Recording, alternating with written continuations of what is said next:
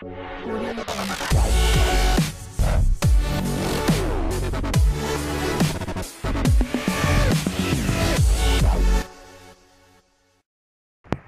నచ్చినోళ్ళ మీద ఈగవాలితే సహించని వైనం అందరిలో ఉన్నదే.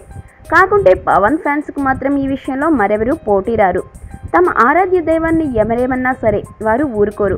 ఎంతలా అంటే మొన్నటి వరకు వదిన వదిన అంటూ రేణుని అభిమానించేవారు సైతం ఆమె నోరు విప్పి నిజం చెప్పిన వెంటనే జీర్ణించుకోలేకపోవటమే కాదు, ఆమెపై తీవ్ర స్థాయిలో విరుచుకుపడటం షురూ చేశారు. ఈ మధ్యన TV9 స్వప్నకు ఇచ్చిన ఇంటర్వ్యూలో తమ వివాహ బంధం ఉన్నప్పుడే పొలిన గర్భధారణ జరిగినట్లుగా చెప్పడం సంచలనంగా మారింది. ఇదే విషయాన్ని మరోలా ABN ఆంధ్రజ్యోతి MD రాధాకృష్ణకు ఇచ్చిన ఇంటర్వ్యూలో రేణు మరోలా చెప్పడం జరిగింది.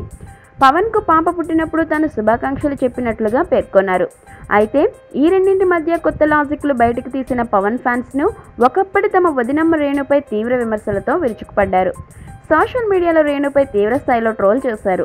విడాకులకు పాప పుట్టిన నాటికి మధ్య కాలాన్ని లెక్కకట్టి రేణు అబద్ధం చెప్పినట్లుగా తేలిస్తూ ఆమెపై నిందలు వేయటం మొదలుపెట్టారు. ఏమనుకున్నారో ఏమో కానీ పవన్ ఫ్యాన్స్ ట్రోల్ను రేణు సహించలేకపోయారు. ఈసారి ఆమె మరింత క్లారిటీ ఇస్తూ తానేం అబద్ధం చెప్పలేదన్నట్లుగా వివరణ ఇచ్చారు. రేణు తాజా వివరణను చూస్తే పవన్ తప్పు చేసినట్లుగా కనిపించక మానదు. బేబీ పోలిన పుట్టిన తేదీకి తమ విడాకులకు మధ్య వ్యత్యాసం చూపించడం ఆసక్తికరంగా మారింది.